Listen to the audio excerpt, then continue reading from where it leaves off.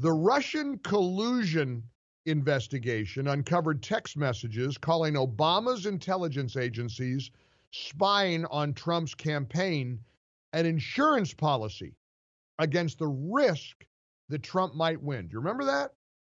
Well, what insurance policies, asks Joy Pullman, did the Democrats take out in 2020? Democrats' allies in big tech rigged search results and online conversations to hide news that was harmful to Joe Biden. Their allies in big media refused to report on stories harmful to Biden or ask him difficult questions. And then, of course, there's 2020 stampede into mass mail-in voting under the guise of COVID. Mail-in voting increases fraud and error rates to within election winning margins, as well as the ability to manipulate election outcomes by contesting ballots. Joy Pullman says no one can blame voters for being confused before, during, or after the election. It was confusing. It is confusing. Democrats filed the lawsuits that caused the uncertainty, decided they would simply declare victory amid the ongoing chaos they deliberately created, and let media and courts seal the deal. It worked perfectly, except that the election was so unexpectedly close, people noticed.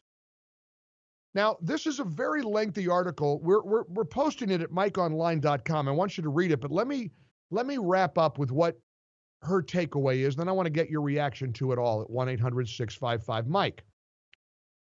COVID was clearly 2020's excuse, their excuse to confuse the election. Democrats inflamed COVID with false and exaggerated claims that played on the American people's fears rather than our prudence and courage, all to get Trump.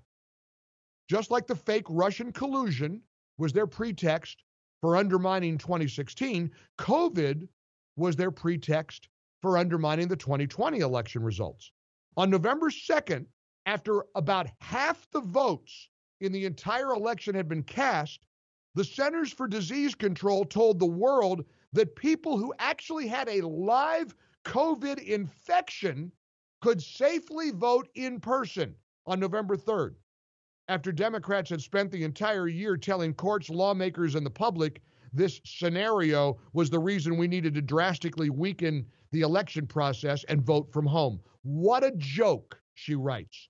Just like Spygate, this entire thing has been one information operation layered on top of another. Enough people fell for it that now about half the country has no confidence that the election results we're told are the genuine results are real.